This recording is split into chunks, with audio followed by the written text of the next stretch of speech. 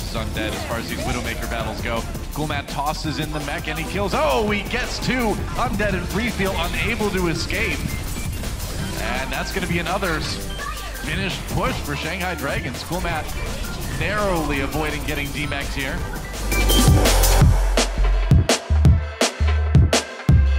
To pop that self-destruct to stay alive. And Lynx are on the outside of the fight. Shanghai, ooh, they lose Roshan. That could be bad, but Boink falls on the other side of the fight. There's the kill onto Dia. So Lynx are putting matters into his own hand. Nice stick onto Freefeel. Turns away, and there's a quick DMAX onto MG, courtesy of J.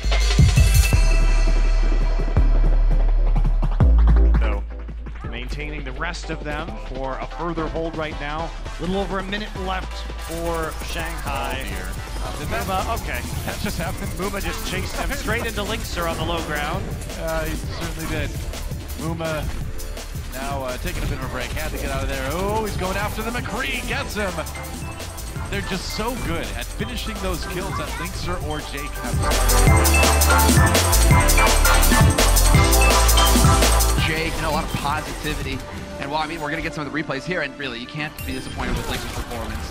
The man just seems to stand out on every front, pick after pick. You